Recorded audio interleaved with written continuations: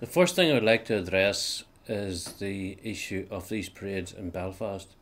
Although it's outside our remit, but I'd just like to try and draw something to people's attention.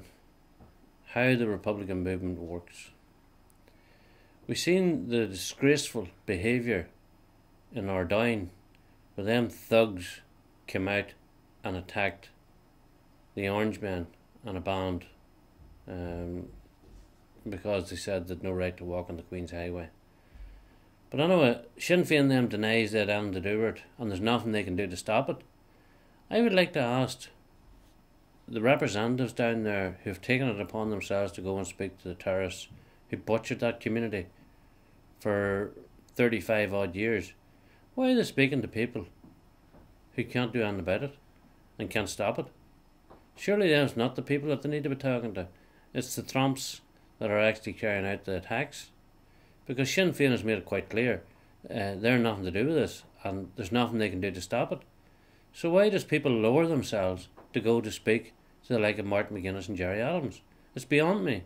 But then again, I don't live in that part of the community or that part of the country.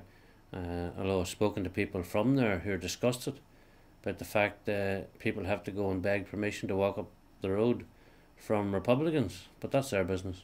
But it's just a point I would like to make, that Sinn Féin say they have nothing to do with it. Or is it the case they've all to do with it? And that's why these people are meeting them. But anyway, I want to move on to what I'm here to talk about. And this is the whole issue of the Maze prison. People are talking about this development and how great it is and how many jobs it's going to bring to Northern Ireland. This development is the same idea, near enough, to what the football stadium was, which would have had the 2012 part of the Olympics, perhaps in Northern Ireland. The reason why people didn't agree to it was because there's a shrine sitting around the corner, and we didn't want visitors coming to Northern Ireland to be brought to a building where they cleaned their own dirt on the walls and threw it around themselves and lay on it. That's not a thing we want to show around the world, that this is the type of people that actually are now, some of them sitting in government, who were involved in this, who rolled about in their own filth, who wouldn't wear any clothes and actually writ on the walls using their own dirt. Now, if this shrine was not so important to the Republicans, and indeed part of a deal to the government, why, for the good of everybody, these 6,000 jobs that they talk about we're going to have, knock it down and be finished with it. If you look at the prison in Germany where they held the Nazis after the Second World War, when the last one died in it, now this is the German people, when the last Nazi died in it, they flattened the jail, they hammered the bricks into dust, and they took them and dumped them at sea. That's what they thought of keeping a memory alive of what the Nazis did. But no, not in Northern Ireland. What do? We give it protection. We mark it as a listed building where people do things that pigs don't even do in their own bed. But these people did it. The reality is, this may be a new build, which is not far away from where this H block is being kept. But this is a shrine to the hunger strikers, to the people who starved themselves to death. But most of all, it's an insult to the people who were murdered outside. And if you look at the history of these 10 individuals that was in there, most of them are no more than arsonists. We want to move on in this country, but we will not move on and allow the IRA to write the history.